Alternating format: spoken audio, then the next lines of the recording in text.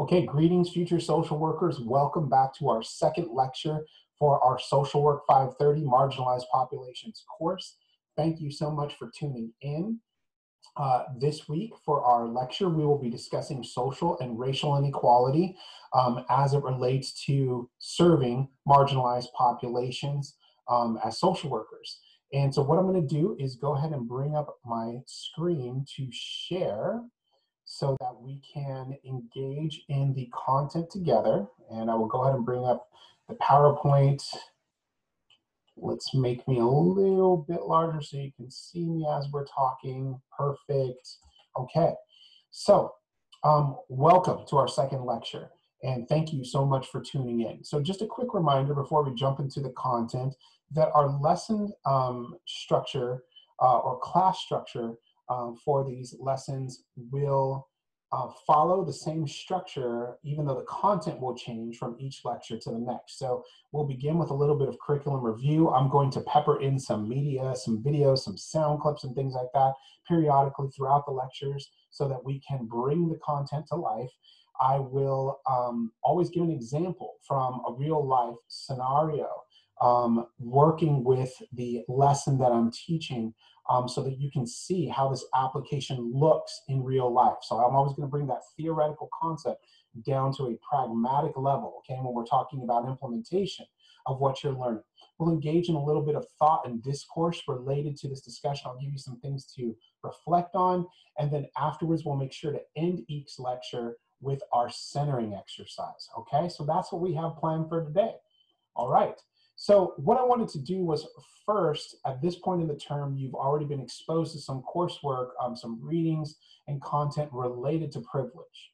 And so I want to continue to sort of ease into our discussion on racial and social inequality by discussing the notion of privilege a little bit more. Now, this is one of those activities that I do live with my classes, but I also want to show you a virtual example of how we can engage in this together. So what I want to do is take you on a little bit of a privilege walk. And obviously, rather than us engaging in this privilege walk together on campus, what I'm going to do is show you the concept of this privilege walk, another version of it that was done and posted on a YouTube channel. Now, typically what I do is in this activity, I would actually take all of you in the class out to a spot on campus, nice empty spot on campus, and I would ask you all to line up. And what I would do, similar to this video, is ask you a series of questions based on how you've been raised and your experiences in the past. These aren't things that you chose in your own life. These are things that have happened to you in the past. And so what I would do is ask you questions like, did you have both parents in your home when you were growing up? If you did, take one step forward. If you did not have to worry about, let's say, groceries in your next meal, take a step forward. If you ever were treated differently because of who you are, whether that was race, ability, sexual identity, gender, whatever the case is, take a step back, and so on and so on. Now, by the end of the activity, what we would have is a number of students. Everyone of the whole class is separated at this point. Some students will be in the front of the pile, you would have some students in the middle, and you would have other students in the back, okay? And then we'll talk about then what that means in relation to privilege, okay? And what it means for this course and your future career as social workers after you get a chance to watch this video. So this video is gonna walk you through what it's like to engage in the privilege walk virtually. So let me go ahead and take you to the video, and actually let me make sure that our sharing, okay, computer sound is shared. I just want to make sure. Hey, line up, everybody line up. We're about to race. Everybody line up. Shoulder to shoulder, take off your backpacks. Basketball, line up, we're about to race. Hey, we are racing for a $100 bill. The winner of this race will take this. It's a $100 bill. Before I say go, I'm going to make a couple statements. If those statements apply to you, I want you to take 2 steps forward.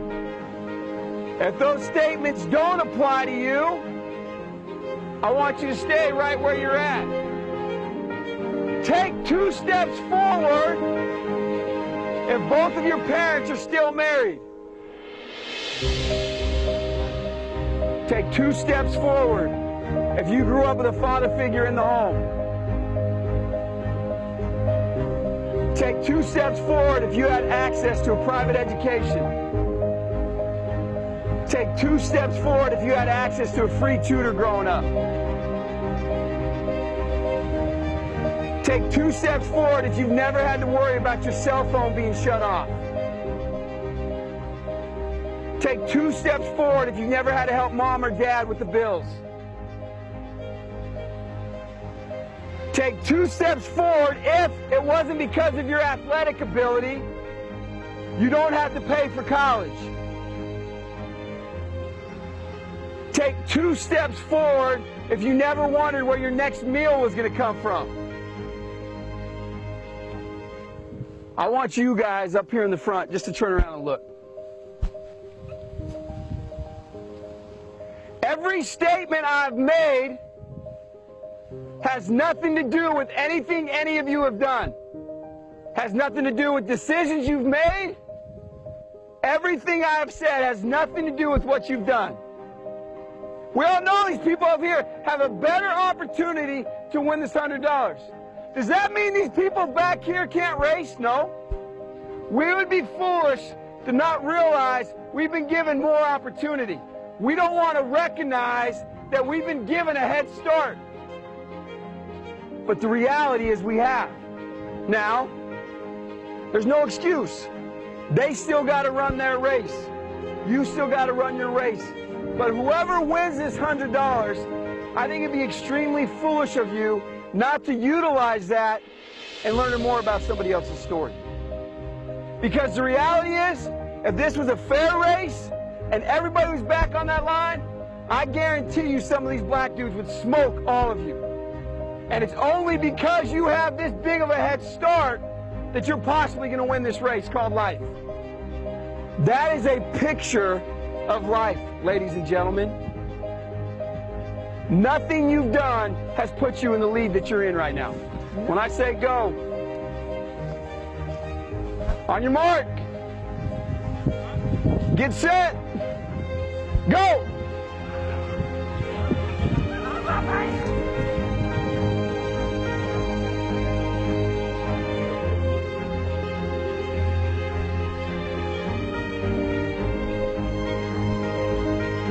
If you didn't learn anything from this activity, you're a fool.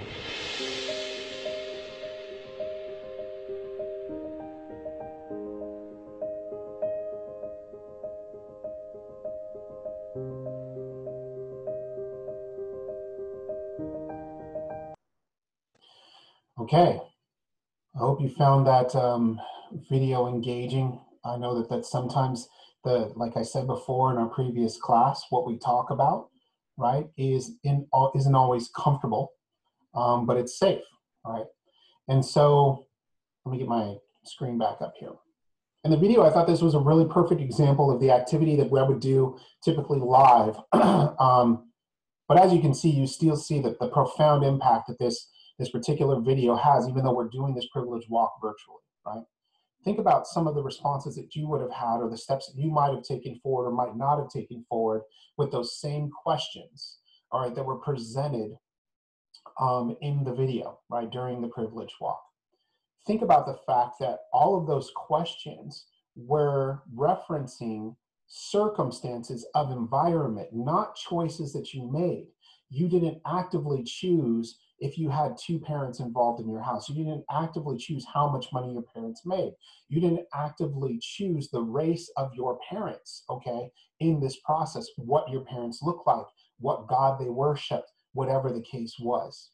And so all of this notion of privilege sometimes is heavily debated outside the field of social work.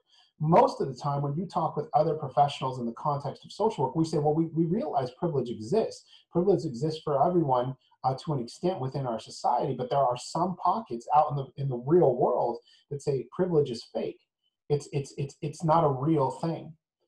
This is a perfect example visually of what privilege looked like. Now, these questions were geared towards socioeconomic status, but you also saw what we refer to as the intersectionality, okay, the overlap between socioeconomic status and race. If you noticed, it was primarily individuals of color, primarily African-American individuals who are at the back of the line in this video. And so this exposes the nature of privilege. And so what's really important to understand is that when you're dealing with privilege, a lot of folks want to turn their head. They want to say, I earned what I earned through hard work.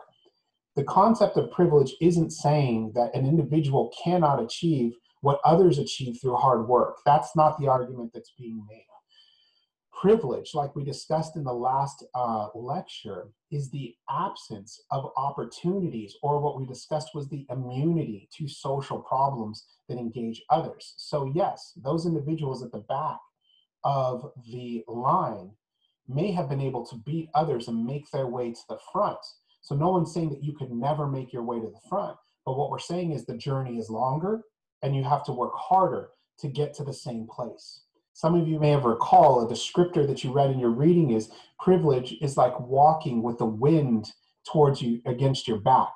And the absence of privilege or oppression is like walking with the wind in your face, okay? And so this is something as a notion to consider. When you're serving individuals from diverse backgrounds, you not only need to be aware of your own privilege, which is what we're talking about of checking our privilege, right?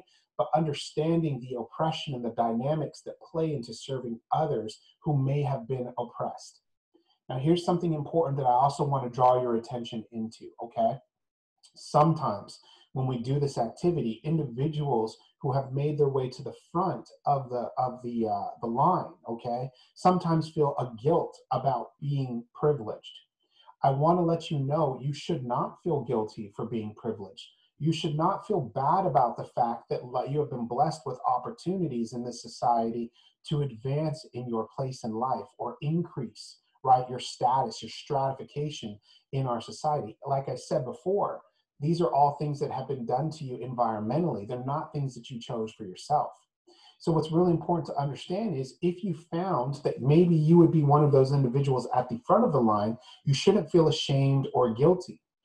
What we're called to do in a social justice context is utilize our privilege, become an ally. Remember this notion of ally in social justice, to serve others, to assist in moving others from the back of the line to the front, to allow other people to have the same opportunities that we have been given through our privilege, so they might experience life similarly, okay?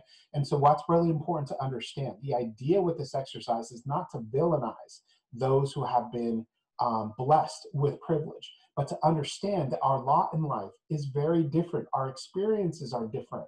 Some of you, which I find is always interesting in this context, is some of you may come from the same, let's say, racial background, may be the same gender, whatever the case is, but that doesn't mean you were next to one another in this activity.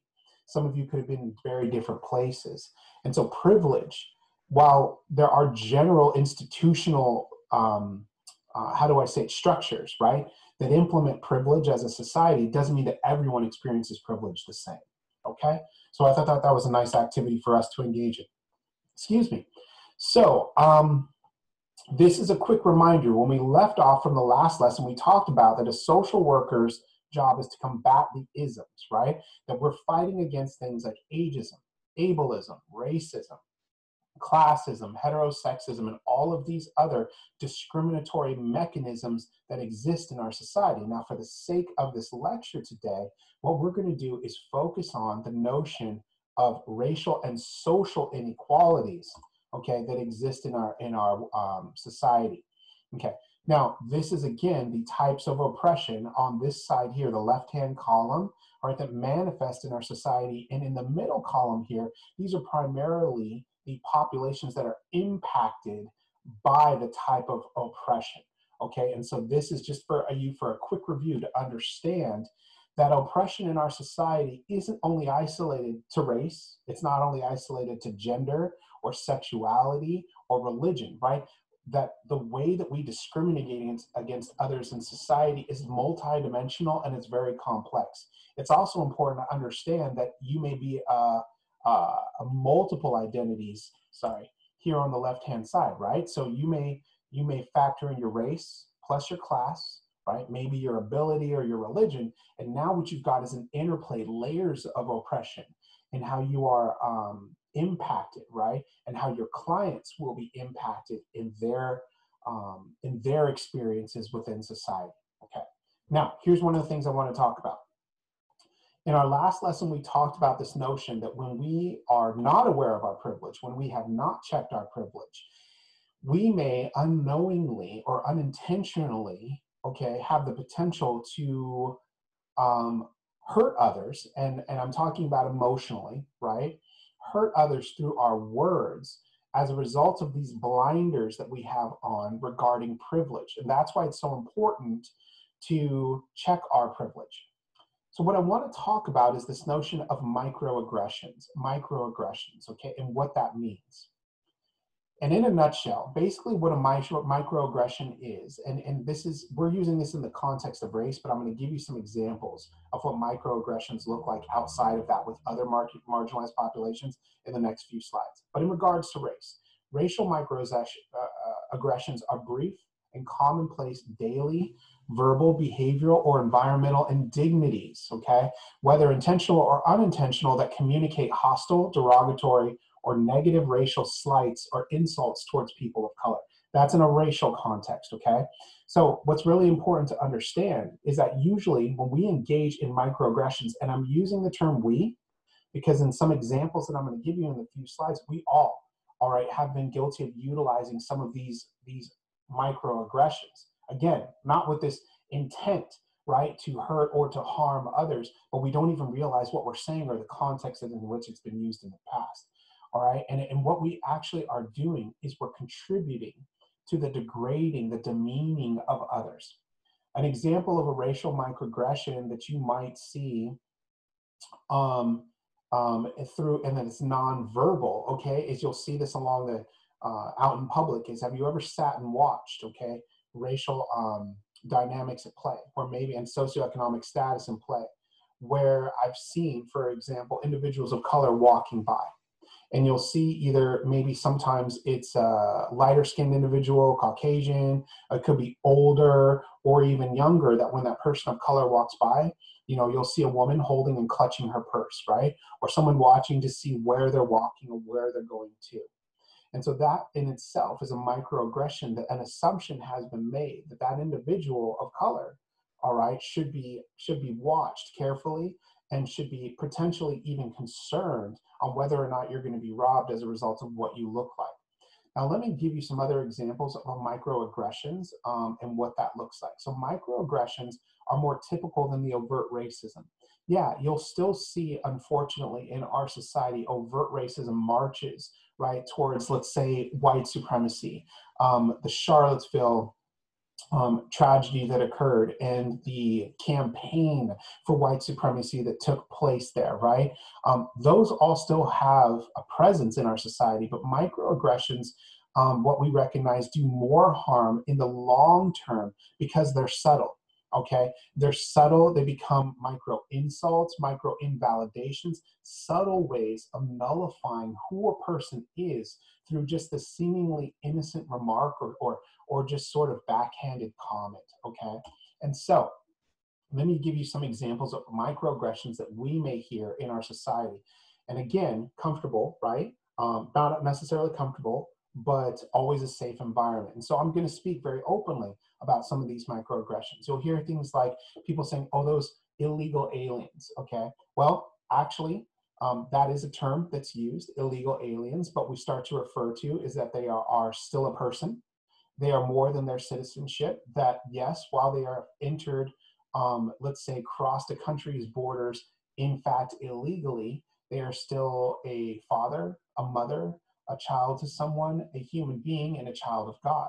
And so to label someone as purely by their citizenship status reduces that person down to a legal term. All right, and what happens is when we begin to nullify, all right, the existence or the dignity of a human being, then it becomes easier for us to begin to degrade and discriminate against them, to treat them differently, because we're no longer seeing them as a person. We've given them a name. I'm sorry, a status, okay? You'll hear other terms like "that's so gay," right? That was very popular even a few years ago to say, "Oh, that's so gay," or we would say "no homo," and we would say that to someone. And the problem is what we've done is we've said that, for example, if something wasn't to be enjoyed, if something was considered what we also might describe as lame or undesirable, and we call it gay, then what we're also inferring is individuals who might identify as gay, all right, are therefore less desirable or hold less status. We've reduced that person down to an insult and saying that whatever it is that you are referring to as gay is synonymous, okay, with less, okay? There's a term that you'll hear all the time, even saying "that's so ghetto," right? We'll say, "Oh, that was so ghetto, that movie was so ghetto, that music was so ghetto, that outfit is so ghetto," whatever the case is, and you'll hear this term referred to. What some of you may be attuned to or may have.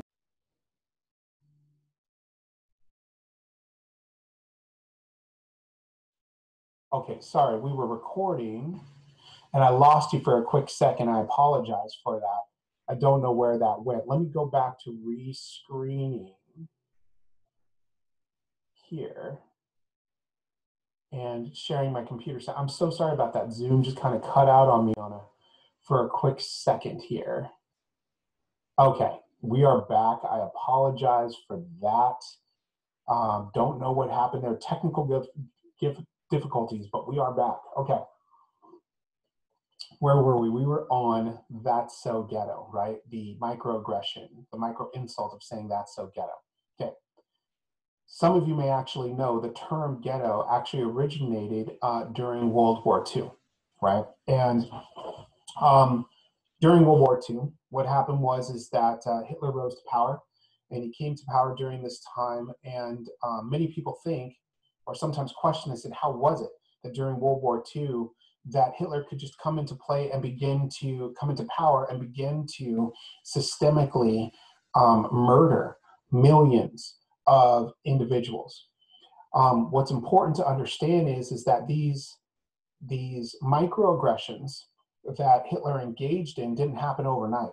He didn't just immediately move into his position and begin to order the execution, systemic execution of Jews, of also those who were developmentally disabled, of individuals aside from disabilities, also who presented as part of the LGBTQ plus community, Catholics as well. And so there was a number of people that Hitler targeted. What happened was, over a series of a year, Hitler began to enact several laws. We're going to talk about those in the coming slides. And what he did was he began to restrict the movement of the Jewish population. So what he said was, well, if you're Jewish, we need to know that you're Jewish, so you need to wear an armband on your arm with the Star of David, signifying us that you're Jewish.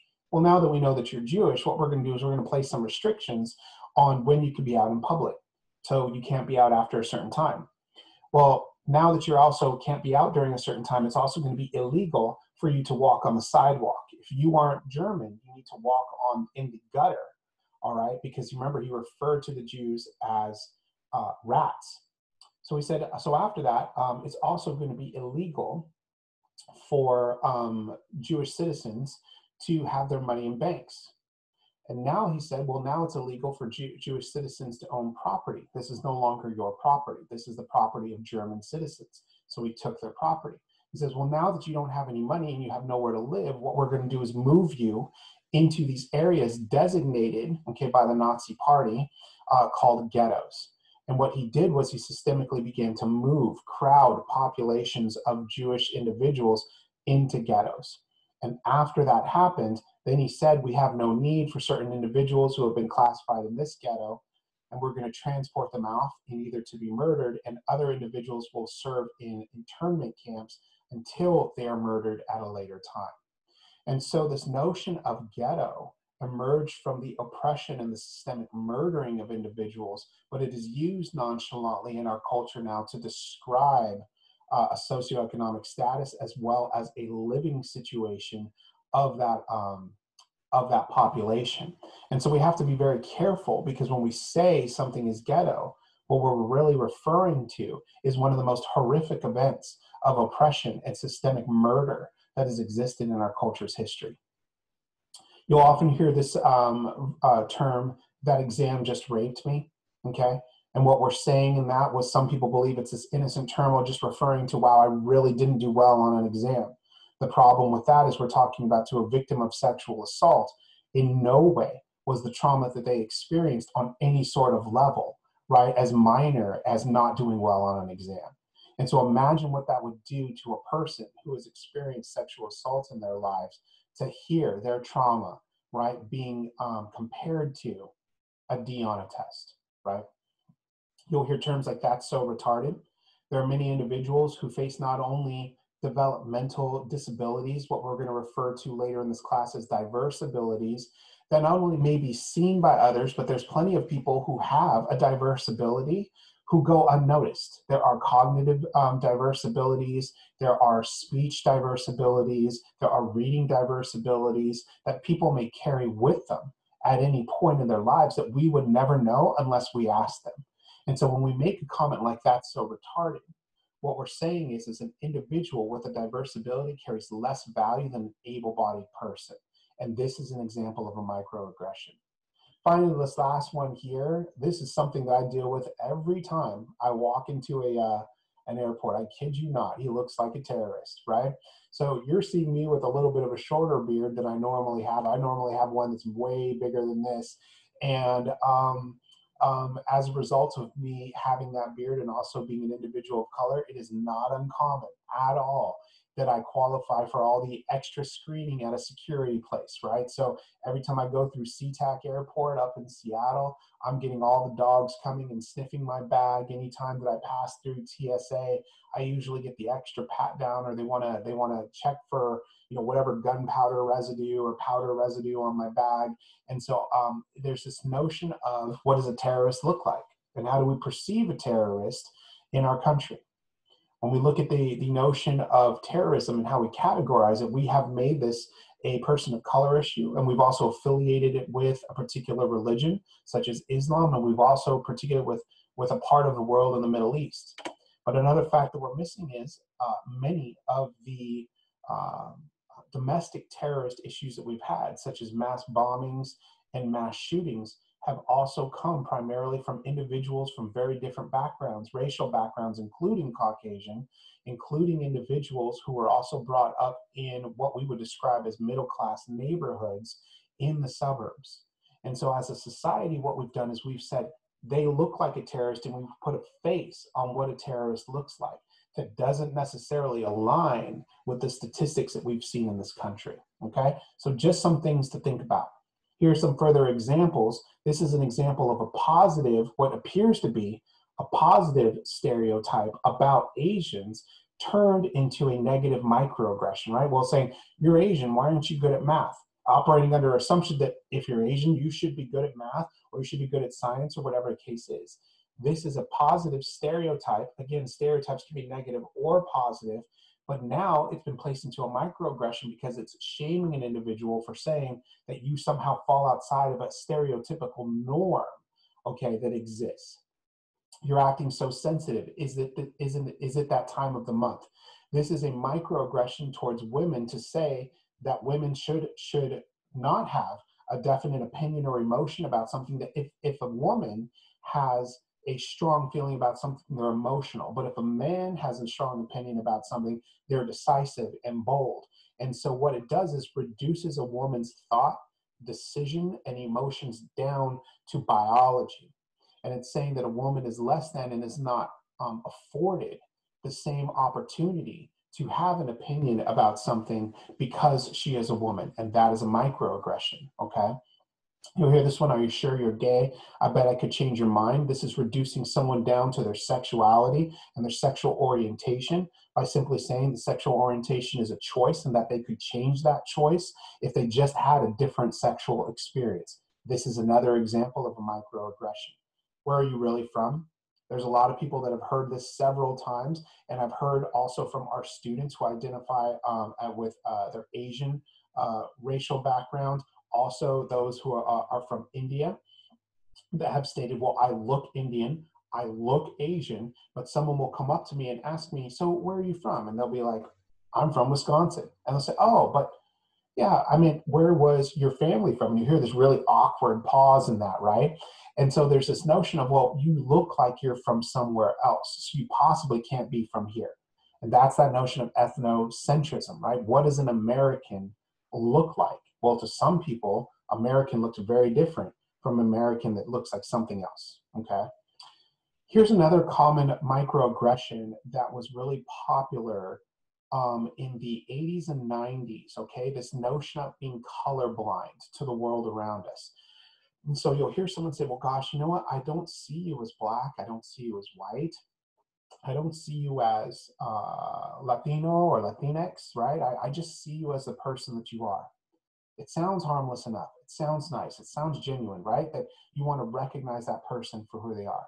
The problem is, though, if you've ever been oppressed or discriminated against because you are black, because you are Hispanic, because you are Asian, because you are Native American, whatever the case is, what you're doing is you're just refusing to see the oppression and those traumatic experiences that an individual has experienced as a result of their race. And when you say, I don't see your race, what you're saying is, and even though you don't mean it this way, is I don't see you fully as the person that you are. And that can be a microaggression because it continues to feed into this negative self-talk that individuals may have about themselves. Really quickly, what I want to do then is I want to move into this theoretical concept of this. So what I want to do is talk about, it's one thing to have these microaggressions taking place amongst people. But if you notice, if enough of these microaggressions begin to perpetuate, then they become a culture, okay? And when they're part of our culture, what happens is they also get weaved into the notion of theory, okay, and the notion of practice. When we think about something, we also then act on those thoughts at times, and that theory that we have becomes practice. So I want to talk about the danger of when theory that's flawed, when it's rooted in racism or in inequality, the danger that that can lead to when it's put into practice, okay? So before we look at some theoretical concepts that have gone awry in society, let's first look at this definition of theory. So theory is defined as a plausible or scientifically acceptable general principle or body of principles offered to explain a phenomena. Okay, another definition of theory is a belief, policy, or procedure proposed or followed as the basis of action. Theory then, basically, let me just kind of break this down into a little bit more tangible definition is theory is an idea or understanding of how some aspect of human behavior is organized. It enables us to make predictions about human behavior. We're all still human beings. We're all still on the animal kingdom, right? And so part of what we do is attempt to make sense of our surroundings. Normalcy, when we know what we can expect, means we can worry less about all of those unanticipated variables. And so sometimes theory is a way for us to attempt to understand human behavior and what is normal for human behavior, okay? So what I want to talk about here is the intersectionality of theory and practice. When theory and practice come together and they intersect, okay, then what happens is this is how systemic oppression can take root, okay? So theories are formulated so we can understand, predict, or explain phenomena, right? It's just an innocent piece of us trying to understand the world around us. Theory creates, though, a framework for understanding, experiencing, and interacting with the world around us. Okay, so that's important to understand. Theory is a tool for identifying a problem and creating a course of action to correct the problem. But there's a catch. Theory can be used to support oppression, or it can be used to support equality, right? It's not dedicated to one or the other. So you can use theory and apply it into practice to do good, or you can use it to apply practice into evil, okay? So people will say, well, look, why does this happen? Why do these things happen? So theory shapes our understanding. What we do and to whom, it shapes our practice, okay? And then from there, what happens is we develop systems, policy, legislation, and ways of stratifying, okay, stratifying or organizing individuals in our society. Okay, and as a result of that, the practices, the things we do can be just or unjust, okay? They can either unify or they can divide us. They can promote equity or they can promote marginalization. Now, I know I kind of went off into a theoretical sort of tangent there, so let me break this into very simple terms. This is what happens when theory is used for evil, okay? Let's go first into this example, number one, of pre-World War II anti-Semitism, okay? Now, it's important to understand I'm talking about race theory here, not critical race theory. Those are two separate things. Race theory was a belief, okay, prior to critical race theory, which is what you're going to learn more of in the MSW program. Race theory was this belief that there were superior and inferior races.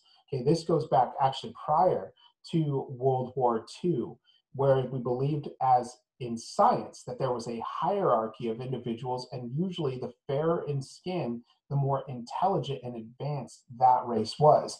The darker in skin you went on this spectrum, they believed that you were less able to learn and apply cognitive thought the same way that lighter skinned races did. And so they just said that if you were darker, basically, that you didn't function at the superiority of those that were lighter, okay?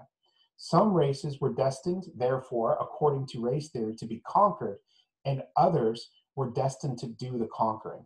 This is the notion of Aryan race, that the Aryan race believed, that, and to a degree still believes, that they are superior, and that it's their job and responsibility to conquer and oversee all other races, okay? Science actually supported race theory by the eugenics movement, okay? The notion that our genes genetically have been created in superior and inferior forms. And so science said, no, there is actually proof of this within our biology, is the example that was being used. As a result of this, Hitler used race theory to justify the decisions that he made, both legislatively and in policy. So when Hitler came to power, one of the things that he did, and I gave you examples of this earlier, was he engaged in what are called the Nuremberg race laws. And in 1935, and what this was a series of 400 national decrees made by the Socialist Party of Germany, the Nazi Socialist Party, okay, to impact all aspects of Jewish public and private life.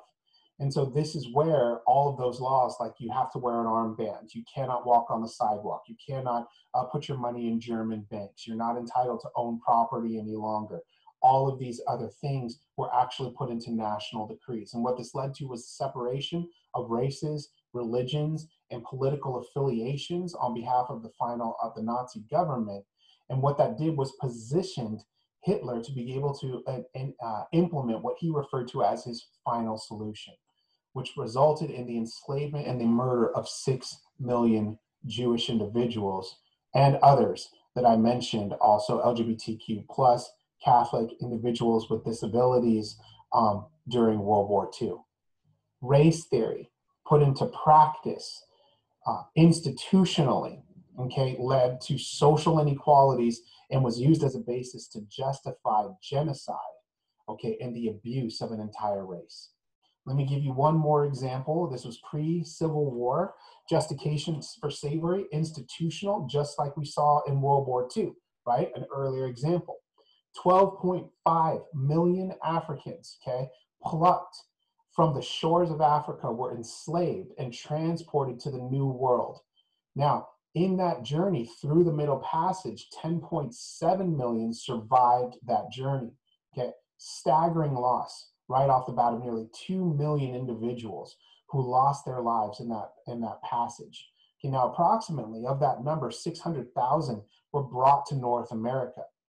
Now, race theory was used to justify all of this, saying that, well, we believe that there's superior and inferior races. It is our God-given right, therefore, if we are of an Aryan race or a lighter skin race, to govern those who are lesser than us. And so we are acting on our right to enslave other individuals. This was the rationale that was applied in the past to justify slavery. Lincoln was elected president in 1860. And so race theory was challenged by some churches, abolitionists, politicians, and world powers. But we have to understand this is epic for that to be challenged because science was backing this at the time, saying, no, there is such a thing as inferior and superior races. So as a result, if you challenged race theory, you sounded like you were the crazy one, right? So Lincoln issued the Emancipation Proclamation in 1863. It was not met well. In fact, Lincoln had to actually implement it twice. He actually had to come back and say, no, I was serious, folks. When I said that it is illegal, we need to free the slaves, all right, I meant it, okay?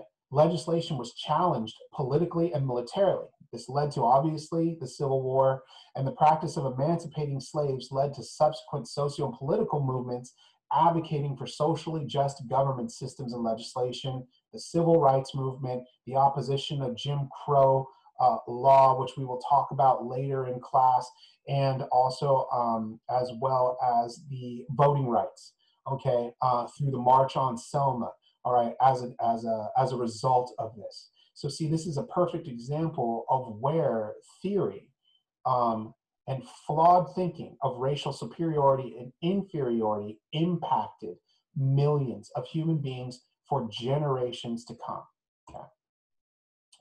Here's what I want to do before we go into the next slide. I want to give you some examples of what racial inequality in a positive light, in a social movement engaged towards transforming, moving away from from racial inequality and racism, trying to move a population into the light of integration, right? And desegregation can do, while also unpacking this notion of social justice terminology.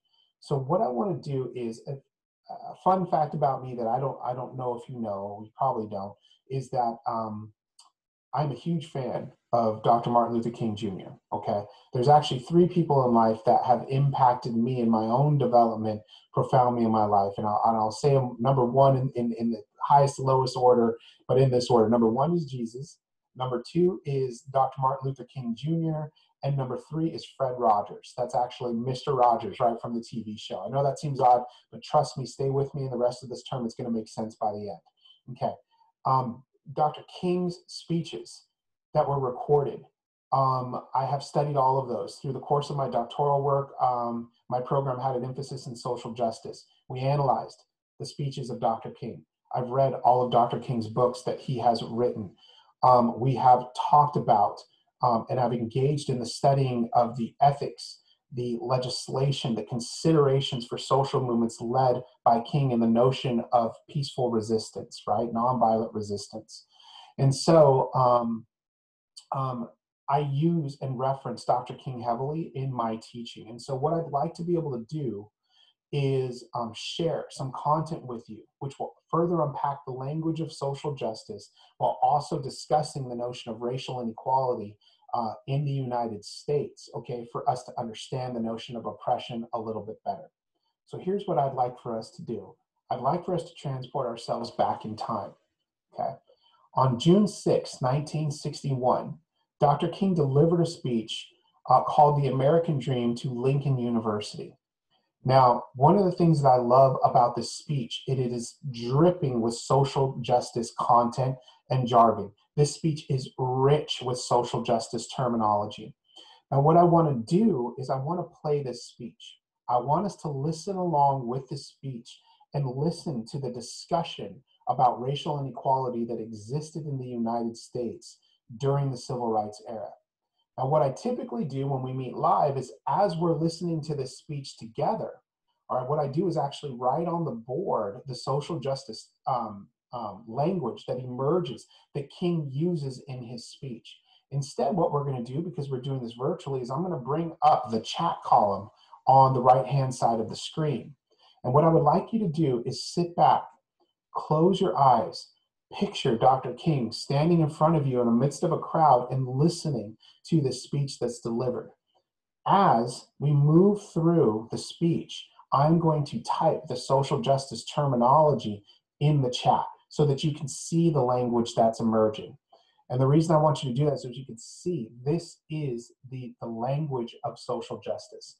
Now, one of the things that I truly also love about this speech is you're getting a fiery King here, okay? If you've read any of King's books, you see King like on fire, like he is in the groove. He is making his debates. He's presenting his logic, okay? And it's really inspiring to read.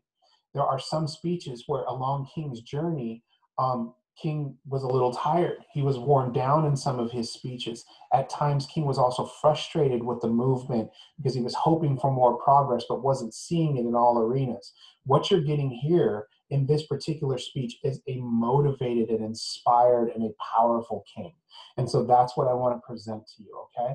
So what I'm going to do is I'm going to go ahead and bring up the speech on YouTube. Then I'm going to bring us back to the chat so that we can engage in this video together, okay? So what I would like to do is let's go ahead and get comfortable, and let me bring up the speech, and let's watch the language emerge, all right? I will type it on the screen as we listen to Dr. King. America is essentially a dream. It is a dream of a land where men of all races, of all nationalities, and of all creeds can live together as brothers. The substance of the dream is expressed in these profound words. We hold these truths to be self-evident, that all men are created equal, that they are endowed by their Creator with certain inalienable rights, that among these are life, liberty, and the pursuit of happiness.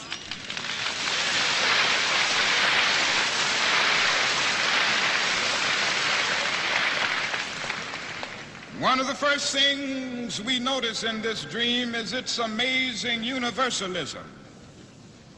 It does not say some men, but it says all men.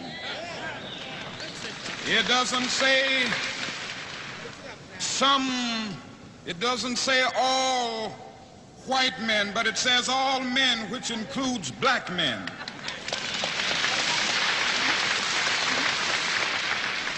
It doesn't say all Gentiles, but it says all men, which includes Jews.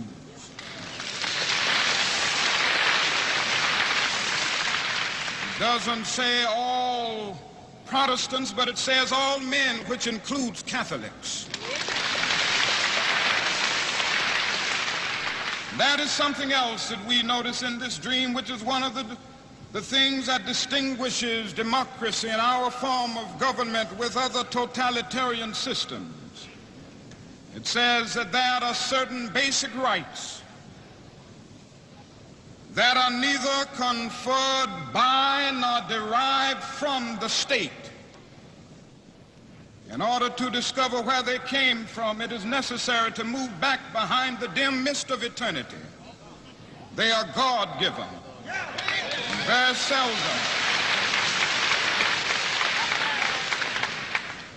Very seldom, if ever in the history of the world, has a socio-political document expressed in such profound, eloquent, and unequivocal language the dignity and the worth of human personality.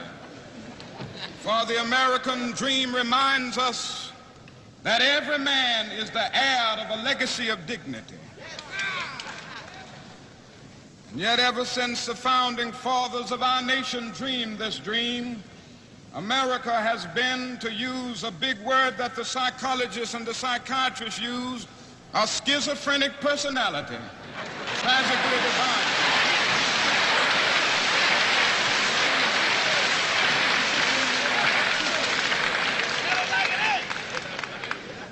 On the one hand, she has proudly professed the noble principles of democracy, and on the other hand, she has proudly practiced, or she has sadly practiced, the very opposite of those principles. Indeed, slavery and segregation have always been strange paradoxes in a nation founded on the principle that all men are created equal.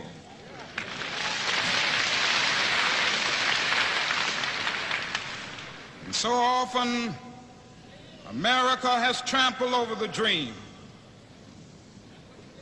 So often, America has scarred this noble dream.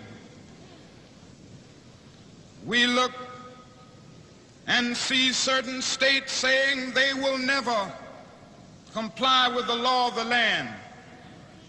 In doing this, America is scarring the dream. We notice people who merely want to be free being brutalized, homes being bombed, churches being bombed. This is a way of scarring the American dream. We notice people who merely want to exercise their citizenship rights being thrown into jail. This is a way of scarring the dream. And we can hear the voice of a little Emmett Till crying from the rushing waters of Mississippi. This is a way of scarring the dream. And so the Negro is still trampled over by the iron feet of oppression. And so often he has been pushed out of the glittering sunlight of life's July and left standing in the piercing chill of an alpine November. This is scarring the American dream.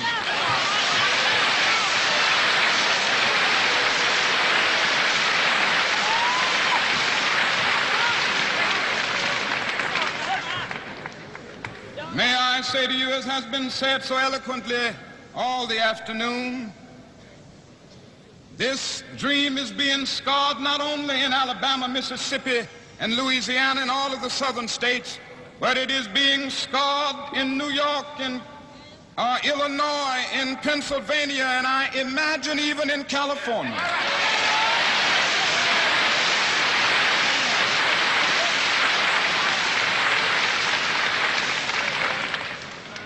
The fact is that the Negro all over America is still the last hired and the first fired, and he still can't live where he wants to live and where his money can get him to live.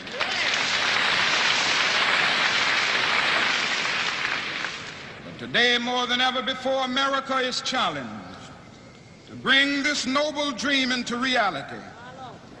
The shape of the world today does not afford us the luxury of an anemic democracy.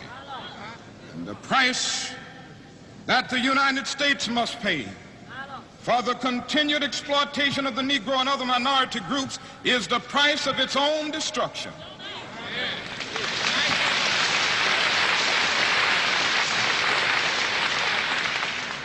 People are looking over to the United States today and they're wondering what we are doing about this problem. They're looking over from Asia and Africa. For years, most of these people have been dominated politically, exploited economically, segregated and humiliated by some foreign power. But today they are gaining their independence. More than 1,600,000,000 of the former 1,800,000,000 colonial subjects have their independence today, and they are saying in no uncertain terms that racism and colonialism must go.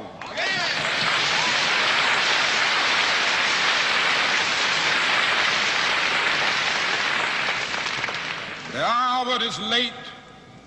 The clock of destiny is ticking out. And we must act now before it is too late.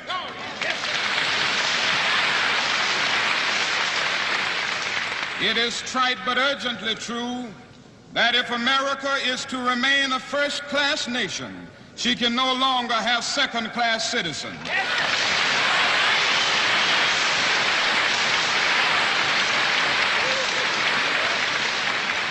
Now, I must hasten to say that we must not solve this problem merely to meet the communist challenge.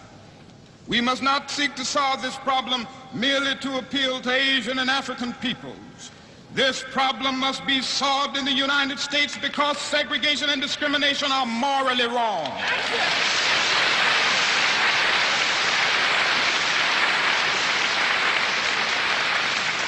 It must be solved because segregation relegates persons to the status of things and stands against all of the noble principles of our Judeo-Christian heritage. It must be solved not merely because it is diplomatically expedient, but because it is morally compelling. This must be said all over the world.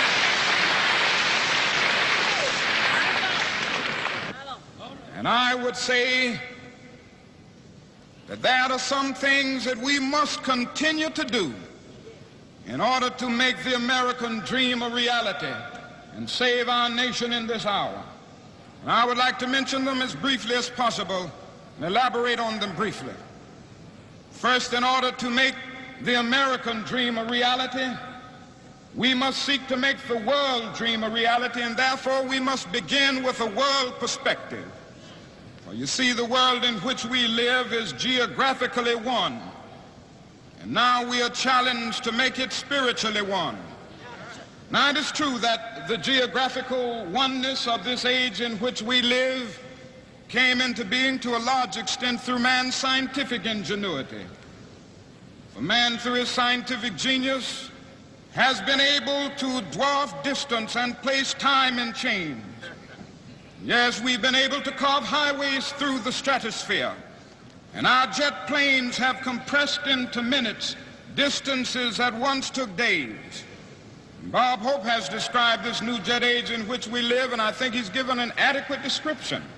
He said it is an age in which it is possible to take a non-stop flight from Los Angeles to New York, and if on taking off in Los Angeles you develop hiccups, you will hick in Los Angeles and cup in New York City.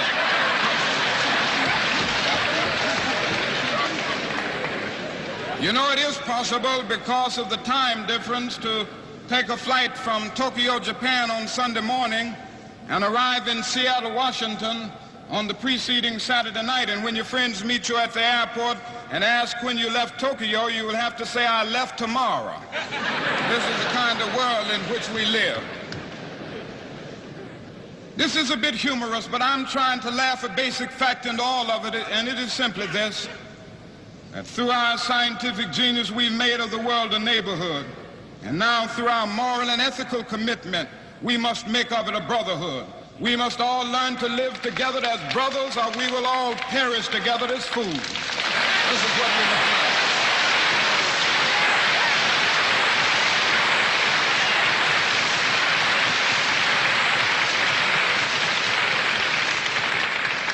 And it simply means that every nation must be concerned about every other nation. Every individual must be concerned about every other individual.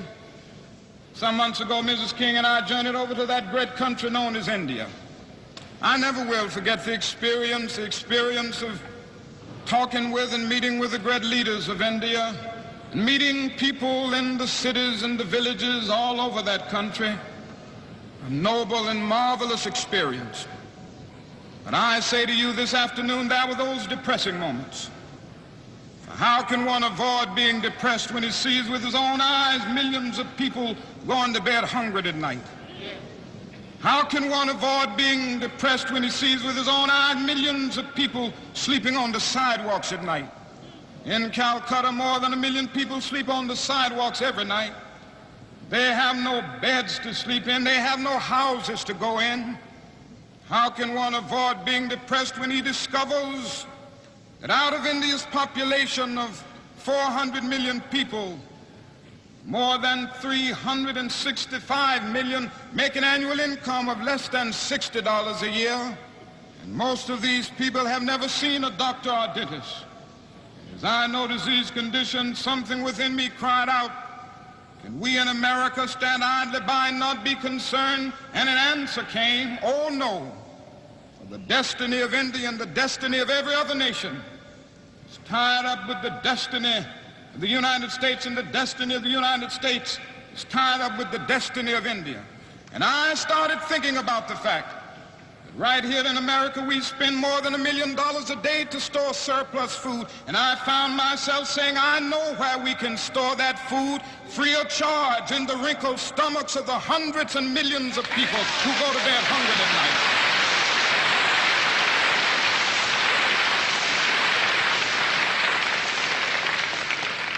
Maybe we've spent far too much of our money in the United States establishing military bases around the world rather than bases of genuine concern and understanding. All I'm saying is simply this, that all life is interrelated. We are caught in an inescapable network of mutuality tied in a single garment of destiny. Whatever affects one directly, it affects all indirectly. As long as that is extreme poverty in this world, no man can be totally rich even if he has $1 billion. As long as diseases are rampant. As long as diseases are rampant and millions of people cannot expect to live more than 28 or 30 years, no one can be totally healthy even if he just got a checkup in the finest clinic of the nation. Strangely enough, I can never be what I ought to be until you are what you ought to be, and you can never be what you ought to be until I am what I ought to be.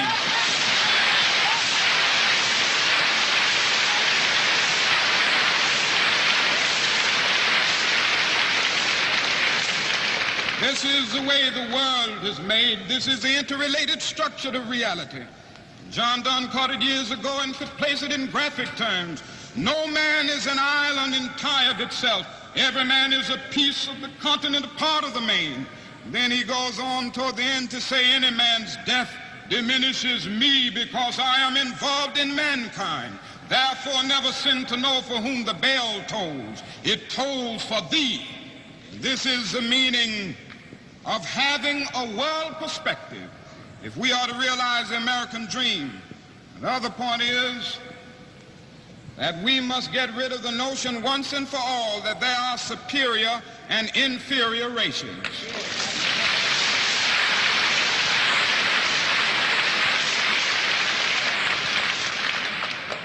We must make it clear all over this land and all over the world that a doctrine of white supremacy has no basis in anthropology, has no basis in scientific thinking, and has no basis in morality.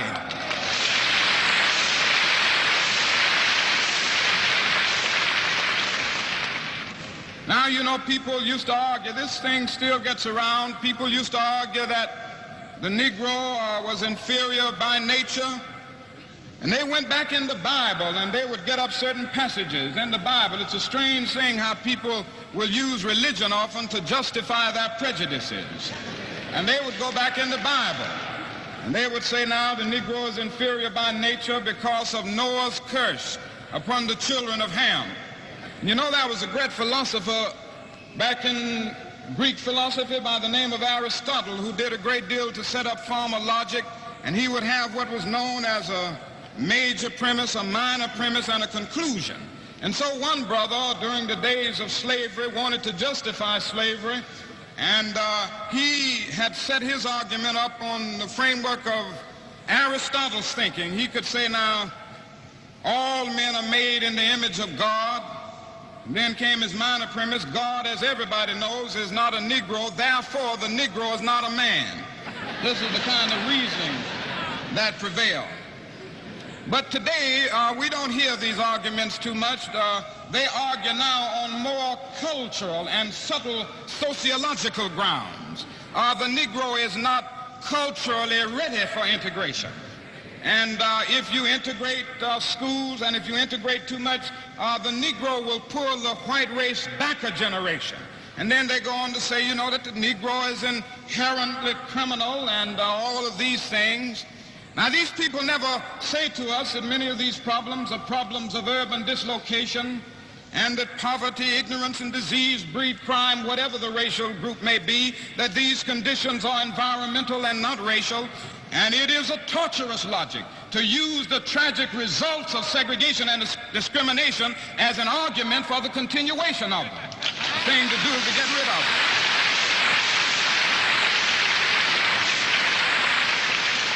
So over this nation, we must get rid of the notion once and for all if we want to realize the dream that there are superior and inferior races.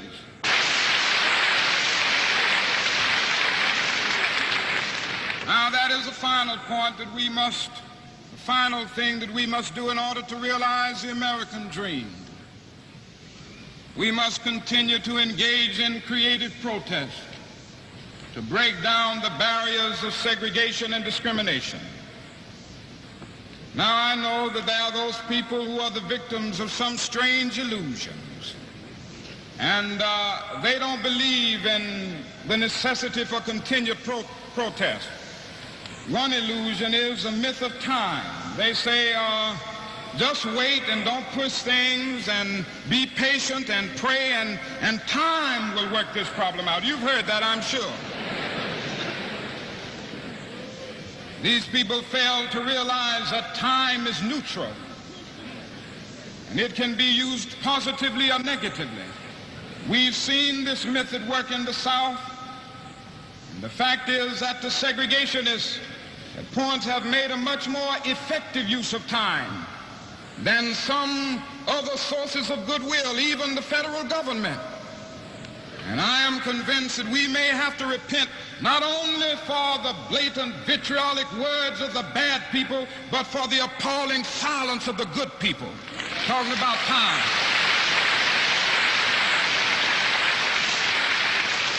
We must get rid of the notion that human progress rolls in on the wheels of inevitability.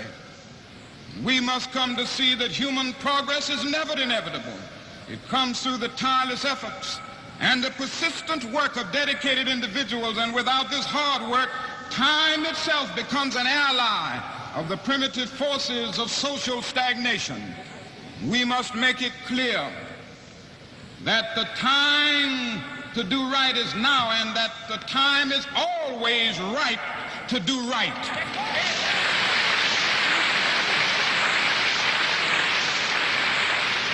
Now, the other illusion is the myth of educational determinism, as I call it. You've heard these people say, now you've got to change the hearts of men. That's the only way you can solve it, and I guess that's true. Solve it ultimately, and they'll say it takes education to solve this problem. It's an educational process, and therefore it can't be done through legislation. It can't be done through judicial decrees. It can't be done through executive orders by the President of the United States. It must be done through education. Now, I think it's right that education must work in this whole area, but it is both education and legislation, not either legislation or education.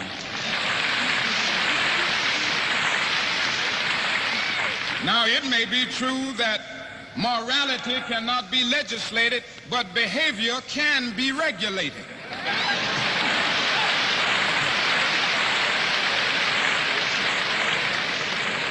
I guess it is true that the law can't make a man love me. Religion and education must do that.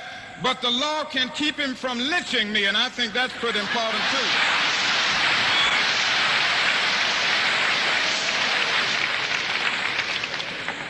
And so it means that we must push on in legislation, in the North and in the South. Every state should have a Fair Employment Practice Commission, so that there will be no discrimination in this area. Every state needs a fair housing law so that it will be made clear that there can be no discrimination in housing publicly or privately, and that even real estate people who will try to perpetuate this will have to stand before the bar of justice. This must be done all over the United States. Then we must continue to delve deeper into the philosophy of nonviolent resistance. That is something about this method that has power.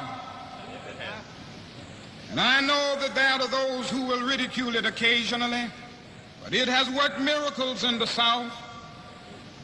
It has morality with it because it gives us the opportunity to work to secure moral ends through moral means.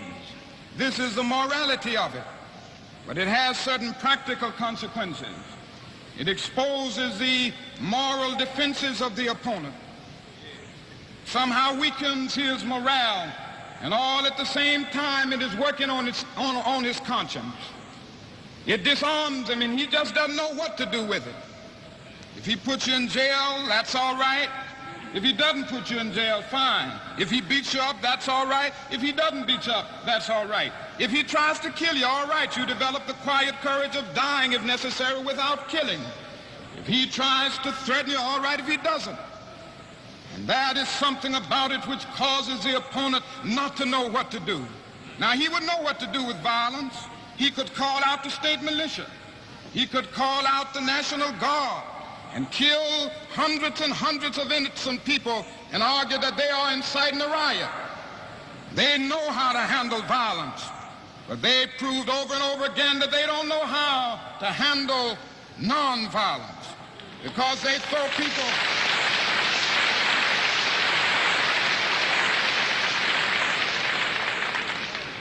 They try to handle it by throwing us in jail. But what happened? We go into the jails of Jackson, Mississippi, and transform these jails from dungeons of shame to havens of freedom and human dignity. Can't stop it. I believe firmly that this is the way. Now, that is another aspect of it, about this method, and people ask me about it all the time. So, what do you mean when you tell us to love these people who are beating on us and bombing our houses and kicking our children around? What in the world do you mean when you say love such people? And I always have to stop and try to define the meaning of love in this area. And interestingly enough, Greek philosophy comes to our aid at this point. There are three words in the Greek language for love. One of them is the word eros. Now, eros is a sort of aesthetic love. The philosopher Plato talks about it a great deal in his dialogues, the yearning of the soul for the realm of the divine. It has come to us to mean a sort of romantic love, and so we all know about eros. We've experienced it. We read about it in the beauties of literature. In a sense, Edgar Allan Poe was talking about eros when he talked about his beautiful Annabel Lee with a love surrounded by the halo of eternity. In a sense, Shakespeare was talking about eros when he said, love is not love, which alters when its alteration finds or bends with the remover to remove. It is an ever-fixed mark that looks on tempest and is never shaken. It is a star to every wandering bark. You know, I can remember that because I used to quote it to my wife when we were courting. That's eros. That's eros. Then the Greek language talks about phileo, which is another level of love. It is an intimate affection between personal friends. On this level, we love because we are loved. We love people that we like. This is friendship. Then the Greek language has another word called agape. Agape is more than romantic love. Agape is more than friendship. Agape is not something affectionate. Agape is understanding, creative, redemptive goodwill for all men. It is an overflowing love which seeks nothing in return. Theologians would say that it is the love of God operating in the human heart. And when one rises to love on this level, he loves men not because he likes them, but he loves every man because God loves him. He goes on with that. And so he rises to the level of hating the system rather than the individual who is caught up in that system. He loves the person and hates the evil deed. And I think this is what Jesus meant when he said, love your enemies. And I'm happy that he didn't say like your enemies, because it's pretty difficult to like some people. It's difficult to like people bombing your home and threatening your children and kicking you about. But Jesus says love them, and love is greater than like. Love is understanding, creative, redemptive goodwill for all men. And somehow, more and more I've come to believe this. That this is the way that we will get out of this dark night of oppression and make of this nation a better nation. It means that we can stand up and allow the opposition to know that we will not accept injustice. We will stand up against it with our lives, but we will never stoop down to the level of violence and hatred. And we will come to that point when we will be able to convince him that a new world is emerging. And I tell you this evening that it will give us the right attitude. I know sometimes how discontent we get, and we have a right to get discontent, and how frustrated we get in the process sometimes. But I submit to you this evening that this way of nonviolence will help us not to seek to rise from a position of disadvantage to one of advantage, thus subverting justice. We will not substitute one tyranny for another, for black supremacy is as dangerous as white supremacy.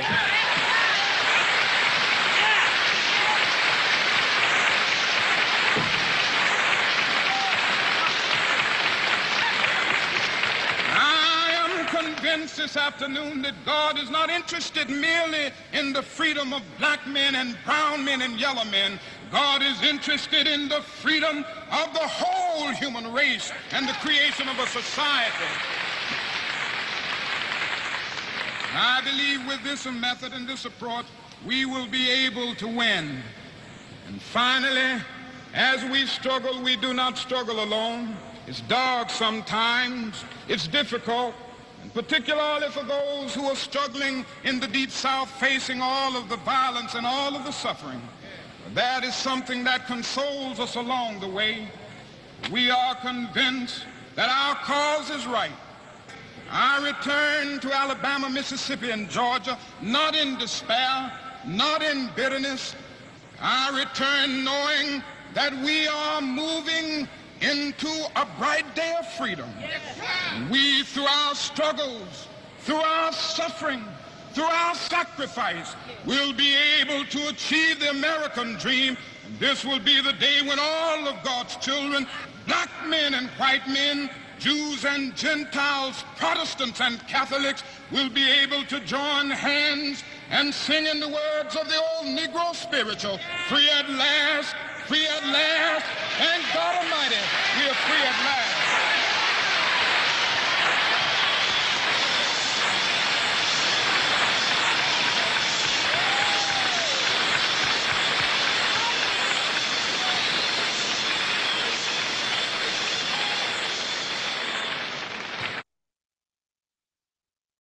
Okay, let me go ahead and pause that, and let me take us back to sharing PowerPoint. Okay, here we go. So I hope that you found that speech invigorating as I did. I think a lot of times, you know, we've heard the speeches of Dr. King, right? And we have only heard fractions of the speeches. We've heard, you know, the I Have a Dream speech was absolutely phenomenal, but we tend to only listen to one clip.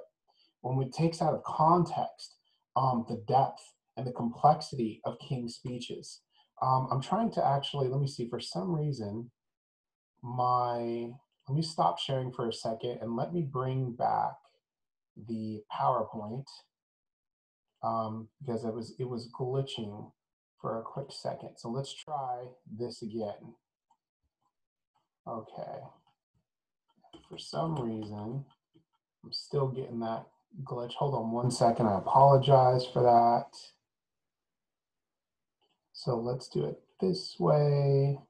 Let's try one more thing. I apologize. Screen.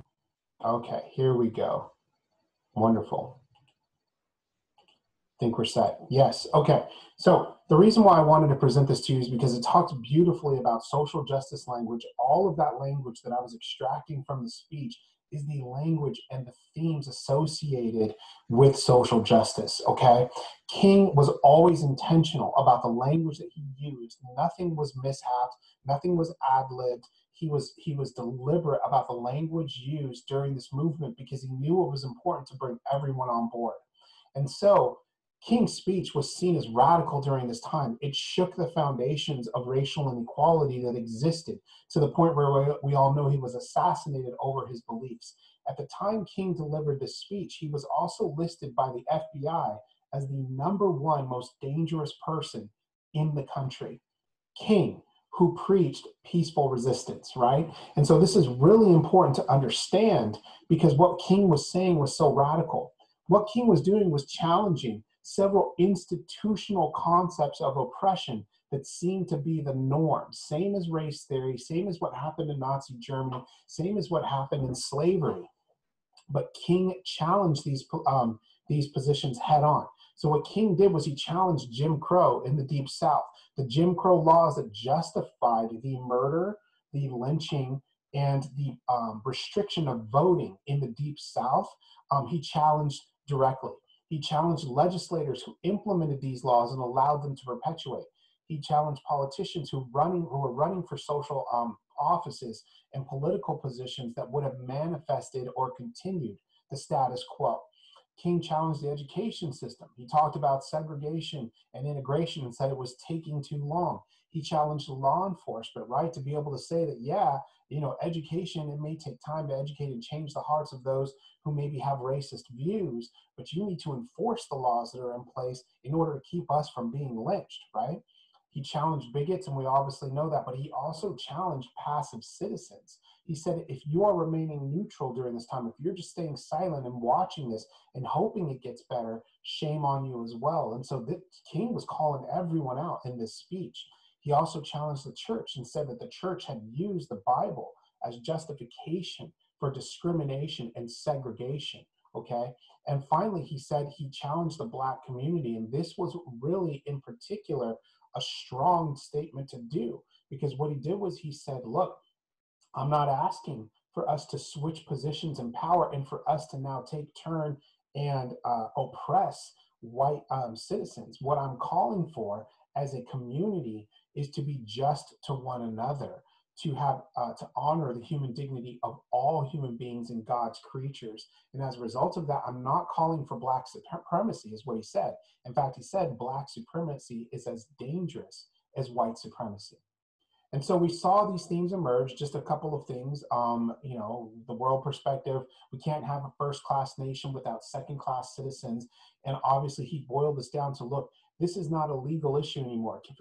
White supremacists continue to make this issue a legal one, saying that, well, we have laws in place and all of this. He says this is a moral and ethical issue. We are morally obligated to do better than what we are doing in our country regarding our laws, okay? So I want you to kind of just think about, you know, for you and your reaction to the speech. What were 2 points from King's speech that resonated with you? Now, also, what did he know in terms of majority groups that were noted? He talked about this, right? He talked about law enforcement. He talked about politicians. He talked about the housing authority, and he talked about hiring practices and healthcare. So he talked a lot about majority groups that were listed. Think about the forms of subjugation and discrimination that were taking place. Think about some of those isms that were manifested in this speech.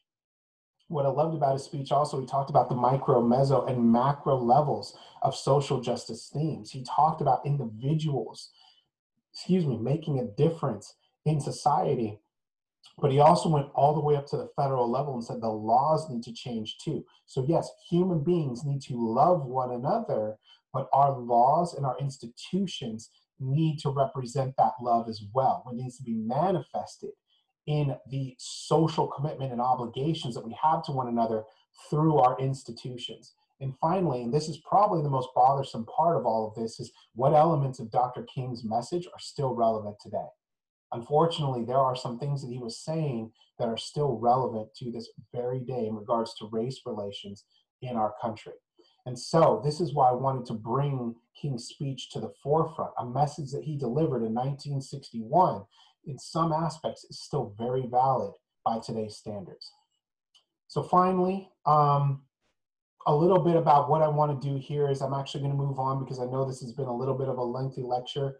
You can go back and review that material, I'm sorry, if you want. But as promised, I wanted to give you a scenario to work with that resulted in, again, a real case that I worked. And this one covers working with marginalized populations related to race, okay? So here's a real example of something I encountered. Let's say you've been assigned to work with a youth who is returning from foster care back to their biological family. Upon entering the family's home, you notice a large 6-foot Confederate flag hanging on the wall, a picture of Adolf Hitler on the mantle, and another large white flag with a black silhouette of a firearm with the words, "Come and take it" on the flag. It looked like this, okay? This is the flag that was also hanging in the house with those other flags, okay?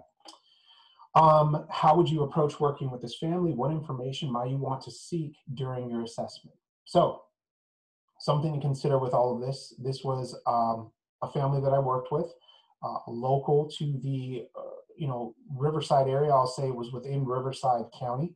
I went to the home, and when I knocked on the door to meet with this particular family, a large gentleman, about 6'4", big, I'm saying talking probably 300 plus pounds, fully tattooed on his neck, fully tattooed on his head, which was shaved, horns of the ram down the side here, SS bolts on his eyes, swastikas on his arms, 8-8, okay, on his arms as well, was there.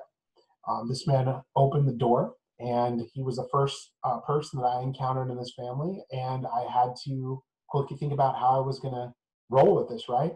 And so what I did was I said, good afternoon. I introduced myself. I said where I was from. And then I said, I'm here regarding, your son returning home. And I'm wondering if it would be possible for me to come in. He said, sure, come on in. And when I came in, this flag was there, right? So some of you may know that this flag currently has the connotation of representing Second Amendment rights in terms of gun rights and gun right advocates. Advocates also use this here as a representation to support Second Amendment right, okay, to keep and bear arms.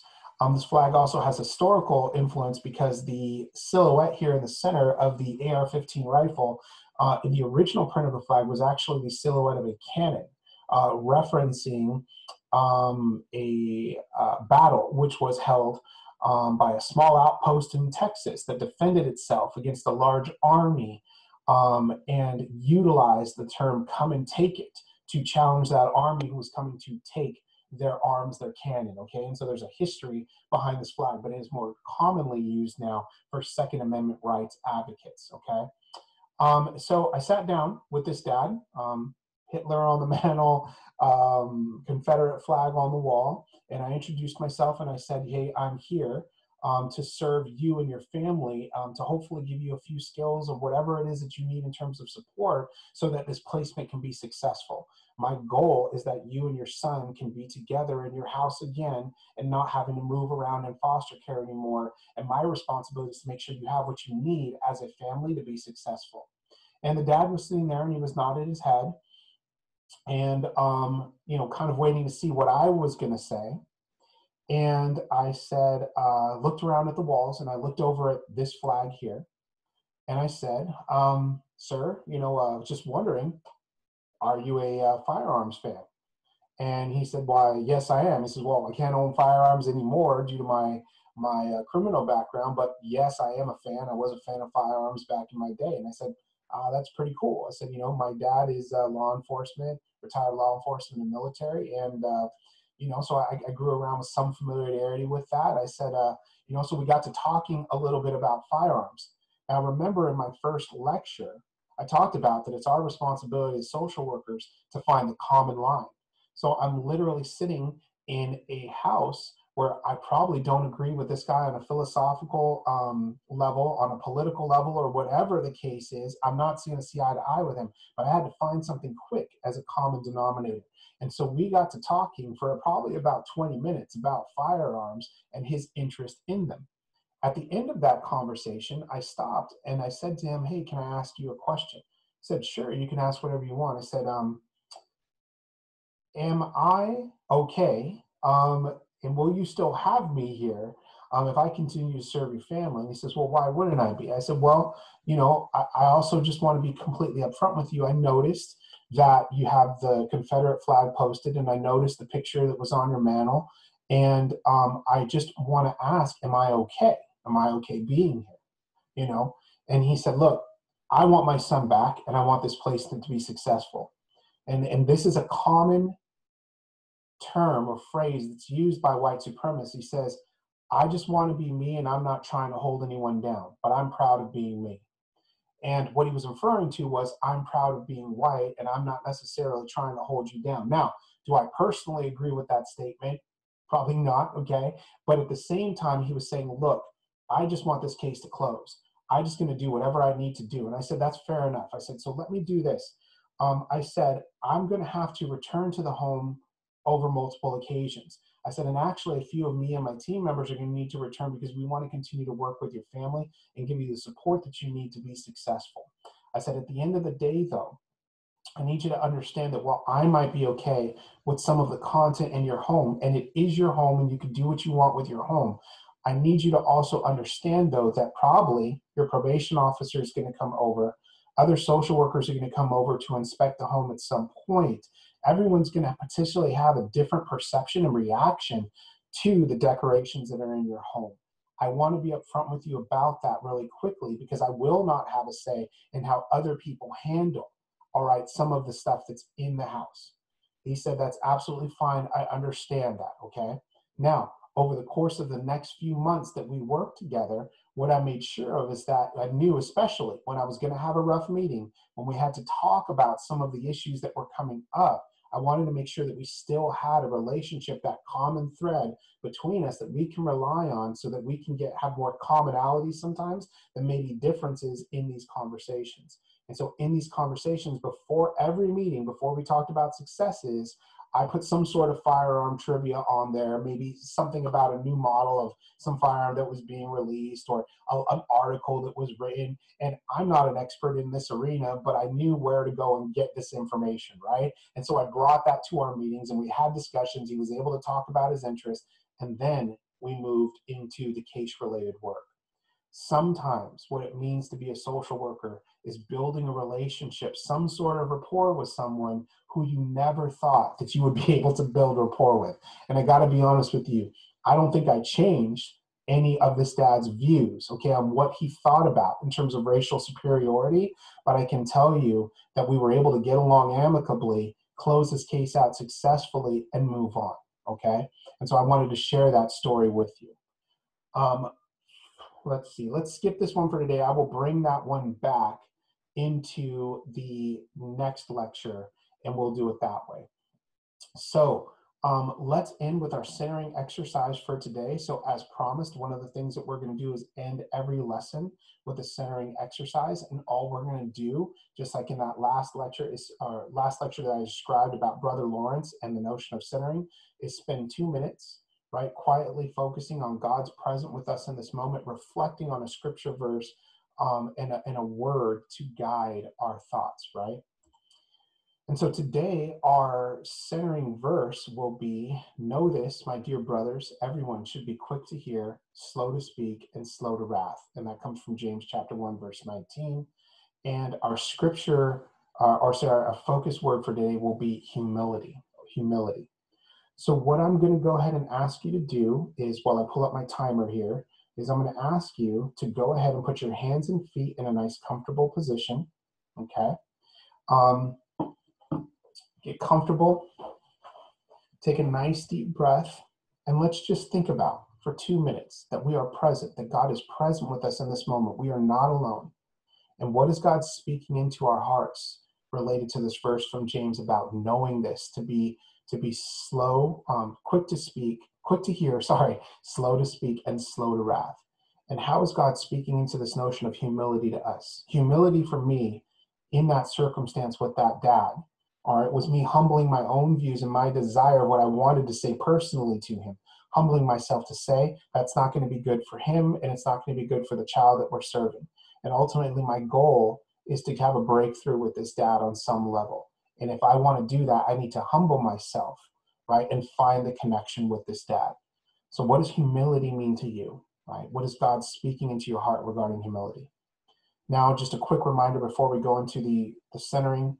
If you're worried about something right now, if you're worried about something that happened before this lecture, if you're worried about something that's going to happen after, try to push all that out of your head.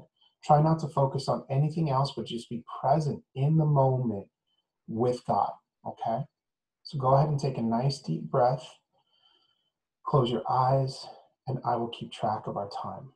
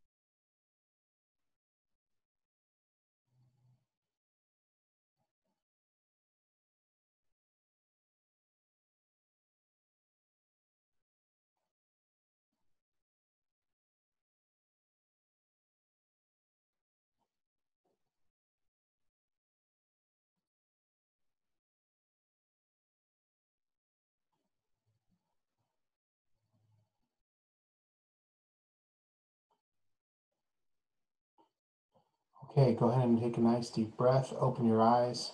Welcome back.